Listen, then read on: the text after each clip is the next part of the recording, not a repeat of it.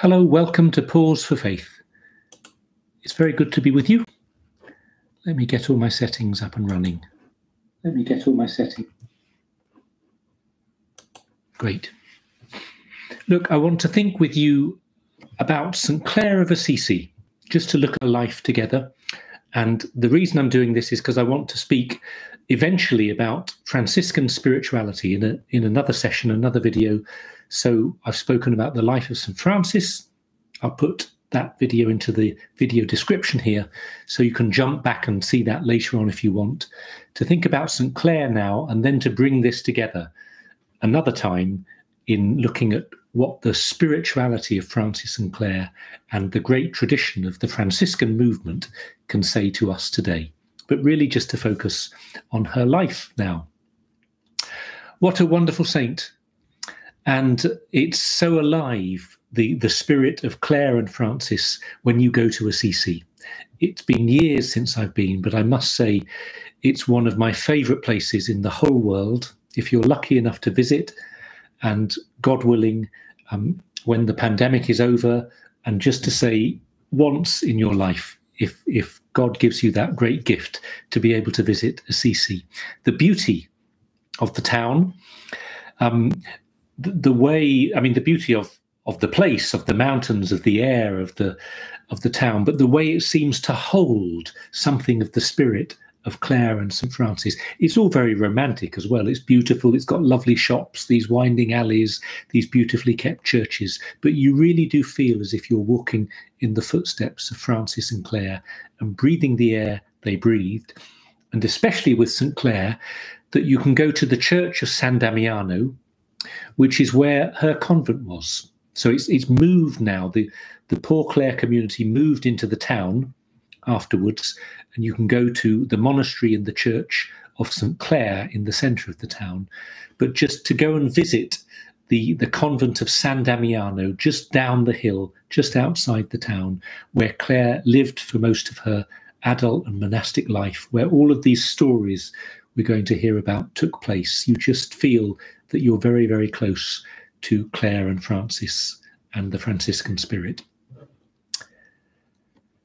St. Clare was born in 1193 and died in 1253. So she died at the age of 60. So she lived a lot longer than St. Francis. So she really was the preserver of his memory as well as much else. Brought up in a well-off family in Assisi.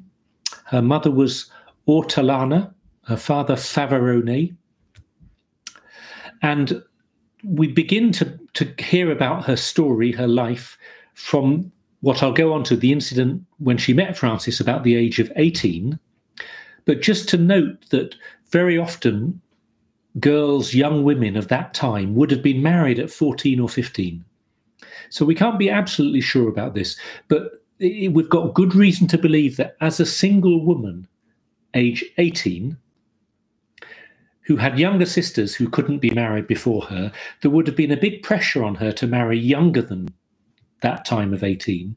So just the sense that this was a woman who, even before we knew her, was thinking about life, was quite determined, possibly had made a decision that she wanted to not be married and live some kind of alternative life, which then meant becoming some kind of religious sister. We're not sure, but just it's telling itself that she was growing into adulthood, 18, unmarried, and of such a strong character, and with some ideas of where she wanted to go. The sense that she was a strong-minded individual who was able to resist the family pressures, which must have been growing to get married up to this point.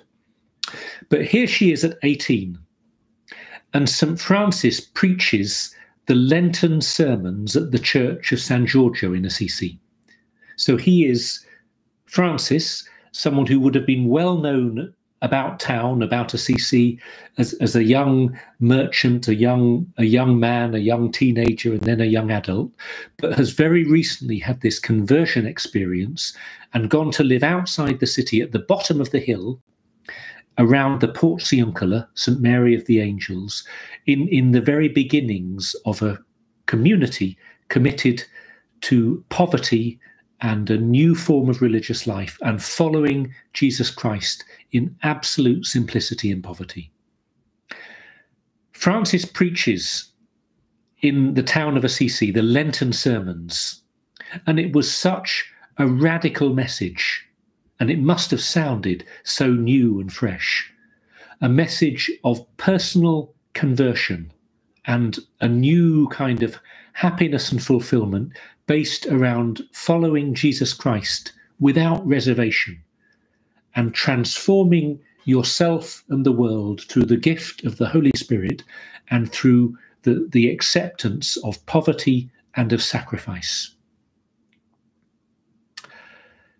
Clare was moved by these sermons and entranced by Francis, not in just some kind of romantic adolescent falling in love infatuation. Francis spoke to something that was already growing in her heart, a longing for holiness, for a radical way of living the Christian life, for a new way of making sense of her own life and of the Christian faith, and quite possibly a growing sense of being called to some kind of religious life. She began to renounce the idea of marriage. It was becoming much clearer to her. She supported Francis. She began to send money down to support the friars as they were rebuilding the chapel of the Portiuncula at the bottom of the hill. She began to meet Francis secretly and to talk about his way of life, him speaking about contempt of the world, of power, of glory, and the beauty of following Jesus Christ in simplicity and poverty, of loving God, of choosing to be less. This was one of Francis's favourite words. Remember, they were the lesser friars, the minores, the lesser friars.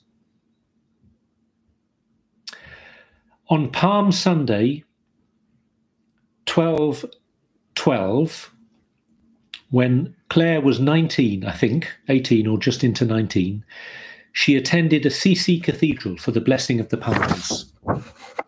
In the evening of March the 18th, Clare obviously had been talking to Francis, thinking, praying about this.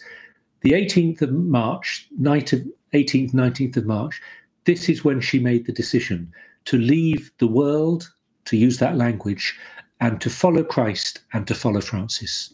She ran away from home. She went down the hill to the Portiuncula. She promised before the friars and before God to forsake all her possessions and become a nun. Francis and the brothers met her at the door of the chapel of Our Lady of the Angels, the Portiuncula, with lighted tapers in their hands. So clearly this was planned. This was an escape that was carefully planned. So she knew what was going to happen. They knew the date. She arranged to go. She left in secret. They were waiting to welcome her. She abandoned her fine clothes before the altar, and Francis cut off her hair and gave her the penitential habit, a sackcloth of tunic, a tunic tied about with a cord. And she went to live temporarily, as much as anything else, for safety and security, in the Benedictine convent of St. Paul near the town of Bastia, just a way away.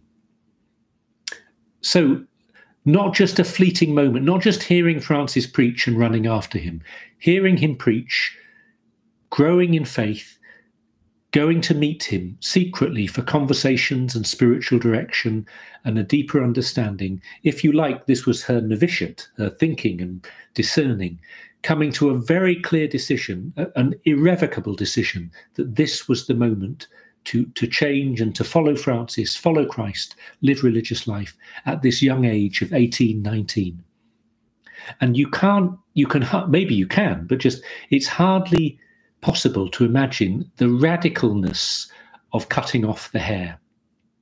Because the hair in that age, it is true of some cultures today, but in that age, it symbolized so much about her identity as a woman, her status in society, her ability to present herself to be married, And the cutting off the hair symbolized in such a concrete, radical way a decision to live an alternative life, to step out of the stream of what would have been the social norms, even the religious norms, and to say, I want to make a break, I want to find my own way, and I'm not just following the path of family and marriage and society and status and everything that's been expected of me. It was a no turning back moment. And we would have equivalents of that. And in some cultures, it might be today still cutting off the hair, but very much so for a woman in that culture, this was a hugely symbolic moment for her, and a symbol of her determination and her steadfastness. As soon as this choice became known, her friends and relations came to take her home. Simple as that. You can't do this, you're crazy. But she resisted. And then she showed them her hair, and they realized that there was a point of no turning back. Something fundamental had changed. She said that Christ called her to his service, that Jesus was her only husband that she wanted, and that if they carried on threatening and persecuting her, God would make her even stronger and help her to overcome them.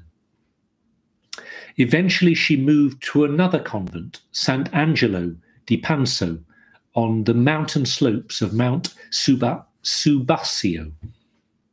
Her sister Agnes, her younger sister Agnes, joined them. She's now canonized as well, St. Agnes of Assisi. And eventually they prevailed. The family gave up trying to capture them back. Francis gave Agnes the habit, although she was only 15. Extraordinary, and it seems so young to us, but remember, this would have been a very normal age for marrying, and in that sense taking lifelong decisions. So on the one hand, something utterly radical here in the decision of Clare and her sister Agnes. On the other hand, not to take away from this, but just to put it in context, that for independent-minded women of those days, if they were going to make a radical choice, the alternative was religious life. In other words, it was radical, but it wasn't unknown. The life of Francis was radical and unknown. But religious life as an alternative to marriage and family, and as a way of stepping out of the established norms, was a reality and was an alternative. More so than today, when for most people religious life would be completely unheard of for most people. So it was radical, but it in another way, it did fit into the possibilities for Christian women of that time. And it says something, of course, about the love and friendship and esteem between Francis and Clare. It was a very pure love and friendship.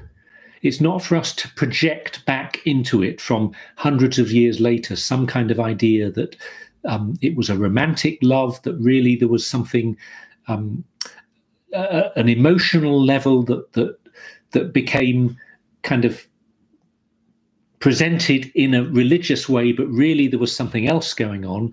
No, there was something utterly pure and profound about their friendship, which was based on their love for the Lord and what he was calling each of them to do in common, but in different ways as well. So a deep esteem and a love and a friendship, but based on the ideals and the love of the gospel that it aroused in both of them. Yes, Clare was attracted by Francis. She spoke about how he was, quote, in conversation, agreeable, ardent and preaching, his voice firm, sweet-toned and clearly audible, and something about his personality, his message, his joy, his faithfulness. He was one of the most attractive saints that's ever walked the earth, and she was struck by him. But it was an attraction that led her closer to Jesus and to what the Lord wanted for Clare, rather than getting her lost and even trapped in a cult of St. Francis. Eventually, Clare and Agnes were able to move through the work and the behind-the-scenes manoeuvring of Francis to a poor house near the church of San Damiano on the outskirts of Assisi.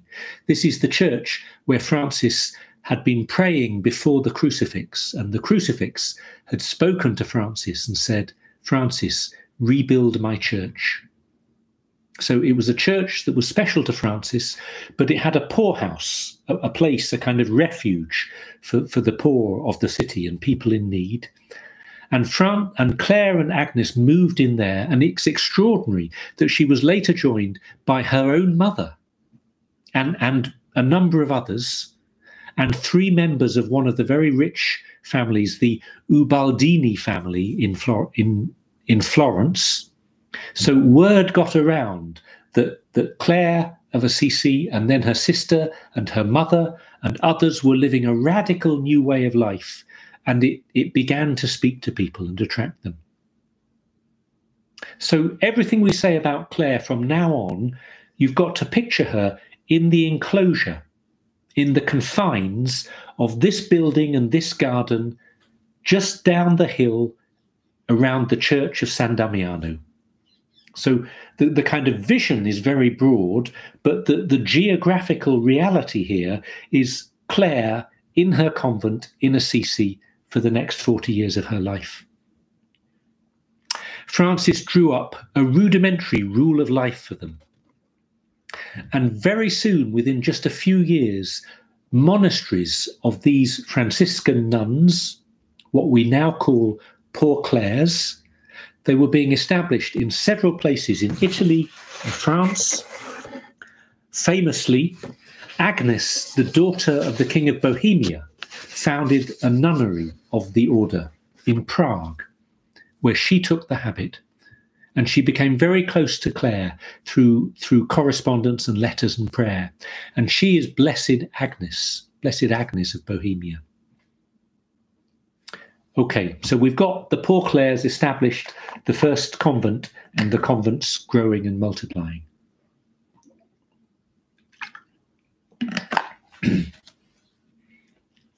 What was the way of life? What was Clare's vision for her new Franciscan form of religious life for women? Well, it was a love for Jesus Christ. Well, that's every form of religious life, isn't it? Hopefully. But it was so clear and transparent in Francis and then in Clare. And it was a love for Jesus without mediation, without layers of history and tradition and rules and regulations. It was falling in love with Jesus Christ, wanting to know him, wanting to be close to him through his presence in the world today, through his presence through the Holy Spirit, through his presence in prayer, through his presence in the sacraments. A love for Christ in the church, in the ministry of the priesthood, in the Blessed Sacrament, in the Mass. A love for Christ in the Gospels. A great, great love for the words of Jesus and the example of Jesus in the Gospels. And this is the key, saying, I don't want anything to get in the way of Jesus, and I want to follow him simply, without compromise. Not to be radical for its own sake, not to be a revolutionary for its own sake, but just not to let clutter get in the way of opening the Gospels, seeing who Jesus is, what he asked us to do, how he lived, and putting that into practice. Who is Jesus? How can I know him? How can I be like him? I open the Gospels, it's crystal clear, and I live like him without making excuses, without making compromises, without putting a straitjacket or formalities and rules that might have worked in different times or in different situations. It's the simplicity of the Gospel, what it means to live that, and then trying to put that into practice in some way of life and rules and traditions, but doing it from the ground up. What that meant in practice was a fundamental commitment to simplicity of life and poverty. So a radical poverty for Clare. Remember, religious life as a woman, someone from what we would call today an upper middle class family with all the needs and luxuries she wanted. The poor Clares, they wore no stockings, shoes, sandals, or any other covering on their feet. They slept on the ground. They never ate meat. They never spoke unless necessity or charity demanded it. Clare wanted this silence in order to avoid sins of the tongue and to concentrate on holy things. It wasn't just the fasting and the fasts and the mortifications of the rule, but she wore a rough hair shirt next to her skin. Hard to imagine the discomfort, not the hourly, daily discomfort, but the discomfort of every moment when you wear a hair shirt. And the other aspect of wearing a hair shirt, which we don't like to talk about, and is not in every book, but is the vermin, the lice, the nits, the everything, just the horror of wearing a hair shirt, which became a way of life for them. Clare fasted on vigils. She fasted at the beginning all Lent on bread and water, and some days ate nothing. And look, straight away, I need to say, I'm not recommending this to you, nor did she recommend it to everyone. And she recognized later in life that some of her austerities had been too strict. And she mitigated for herself, under pressure from Francis and the bishop, saying, you need to go easy. And she made more relaxed some of this, not the poverty, but some of this austerity to her other sisters. The point here, first of all, is that there was a radical desire to live a life of simplicity, of austerity, whatever that means and where the line is. We need to agree on that, and it will be different for each person, and of personal and communal poverty. Simplicity, austerity within the limits that are wise, and total personal and communal poverty. Now let's talk about them very briefly, just to underline that we need to be wise in our austerities and our penances. And the basic rule, just in case you've never heard this, is we should never take on any penance or austerity, whether it's personal or for Lent or whatever, that damages our health. Simple rule. Or that makes us less able to fulfill our daily duties, our work, loving our friends and neighbour, loving our husband or wife, our children. So health and charity are two rules. And then each of us will be called to a different form of simplicity of life, just as we have great freedom in deciding how to live our Lenten penances. We have a common commitment on Friday in England and Wales, for example, to abstain from meat, but we can take on extra forms of penance and austerity as long as it's wise and it's within limits and it's guided by the rule of charity and it's not damaging our own health. Okay, those, just to put those things in brackets. For some ways of life, for some religious life, there is an extra commitment. It's not that we should all follow every rule that every religious has followed, but we should learn from the example and to see how that can be applied to our lives. That's what I'm going to do in the next session about Franciscan spirituality. So Clare was very strict. She was maybe too strict at the beginning. And she found a way of life that was very austere, but trying to care for herself and use common sense and wisdom with the support of the church, but a life of radical simplicity and radical self-denial. Poverty. Francis believed in poverty as simply a way of following in the footsteps of Jesus Christ. So you can argue till the cows come home about what it means and whether it's wise, but just, did Jesus live a life of poverty? Yes. Yes. So when someone like Francis and Clare is inspired to follow and imitate Jesus, not just in a vague, abstract way, not just in a spiritual way, but really to live the life that Jesus lived, yes, that involves poverty. And for Francis, that wasn't just the communal poverty of traditional religious, where we don't own anything personally, but the convent, the religious order, can communally own things. It was to add in that, as well as personal poverty, my religious order, my house, is not allowed to own anything either, because Francis could see that in traditional religious orders, there's a danger that religious houses or congregations or monasteries would actually accumulate possessions and money and become very rich. And everyone could say, oh, I'm poor really personally, but they'd be involved in and colluding in a way of life that was anything but poor. So Clare, desperate to keep the ideal and the reality of personal poverty and communal poverty, and refusing to accept gifts of money, and wanting to follow in the tradition of, like Francis, only accepting gifts in kind, meaning if you need some food, you can beg for food. If you need some bricks to build a chapel, you can beg for bricks to build a chapel. Some of this was simplified, and there were over 40 years of arguing and discussions.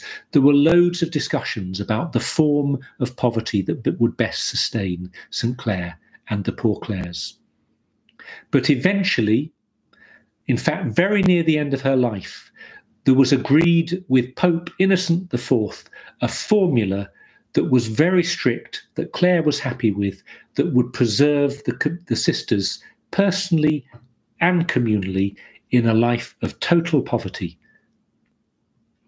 And of course, there were discussions during and afterwards about whether this was possible, and there were different branches of the Poor Clares eventually, which I think still exist today. But you can see where the heart of Clare was. How much can we do to live a life of poverty? Clare herself, I haven't said very much about her way of life, just to finish with this, with one or two stories. She was full of love for Jesus, for Francis, and for all, and especially for her sisters. She wanted to be the servant of servants. She would wash and kiss the lay sisters' feet when they returned from begging. She would serve at the table. She would look after the sick. She would say to God, "Do what you want with me. I am yours because my will is no longer my own. I have given it to God." When her sisters were resting, she stayed up to pray and cared for them. She was a contemplative.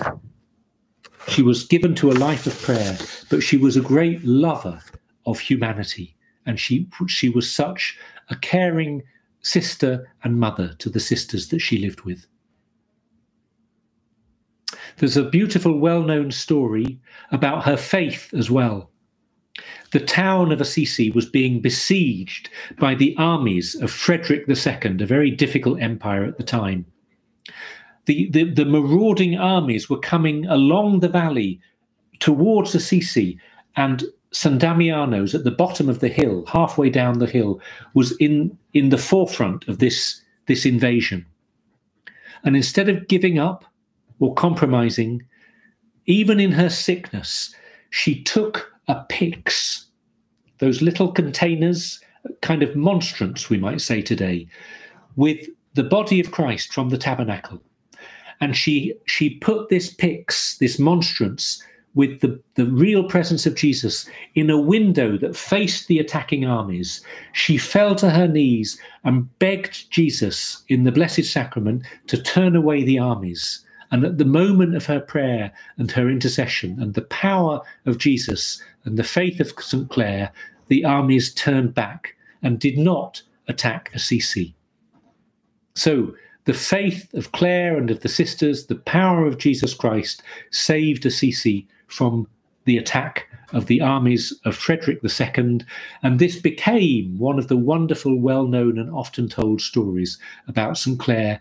And very often, if you see an image or an icon of St. Clare, you see her holding or kneeling before a pyx or a monstrance with the Blessed Sacrament in it. She bore many years of sickness. Her final agony came in 1253. Many bishops and cardinals visited her in her last days and weeks because she was known to be such a holy woman and revered even then as a saint. She comforted her nuns, and of the many things she said to them, she said, "Please never forget to practice holy poverty." She was canonized 2 years later in 1255. And her relics were translated to the church, were moved to the church of Santa Chiara just a few years later in 1260. So if you go to Assisi today, you can go to her convent where she was in San Damiano, but then you go to the convent, the present day convent of the Poor Clares in the centre of the town, and there you can venerate the relics of St. Clare, her shrine, and the crucifix of San Damiano, the famous crucifix of St. Francis, the crucifix of San Damiano that spoke to Jesus. It's been moved from San Damiano Church, and it now hangs in a chapel in the church of Santa Chiara, St. Clare. At the end of the, let me get my dates right here, the end of the 14th century, so say 140, 50 years later, there were 400 monasteries of St. Clare's, 400. And in recent times, I don't know the exact figure now, but when this Butler was when Butler's Lives of the Saints was revised about 20 years ago, I'm quoting here, very recently, there were 22,000 sisters in about 1,000 different convents of the Poor Clares. Of enclosed Franciscan nuns. So what a gift Francis is, what a gift St. Clare is. The gift of the Franciscan spirit, the gift of following Jesus Christ in radical simplicity and poverty of heart, of spirit, and poverty of life and of lifestyle. We're not all called to that fundamental renunciation that Francis and Clare did, but some people are. And the fact that they witness to that uncompromising love for Jesus Christ and imitation of his life and the centrality of poverty and simplicity, and in that freedom, being able to love the Lord and to love especially the poor and the sick, that radical availability that the Franciscan movement shows to us. Even if we don't become Franciscan monks and nuns, we can be inspired by Francis and Clare and learn from them. And I will put in the video link, in the video description, a link to a video about St. Francis, if you want to find out about him, and then soon about Franciscan spirituality and how we can apply that to our own lives. So I hope there's a bit of follow-up if you want that there. Nice to be with you. Let's finish with a very short prayer, which is just to say, Saint Francis of Assisi, pray for us. Saint Clare of Assisi, pray for us. God bless. See you soon.